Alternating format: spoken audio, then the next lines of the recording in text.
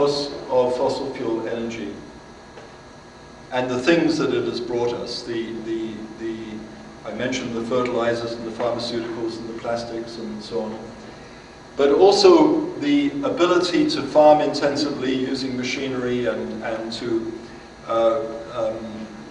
get all the resources that we need using that energy.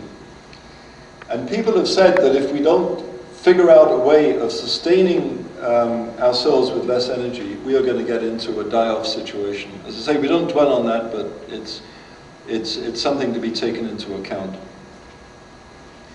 So, electrifying land transport is at the center of this. Thank you.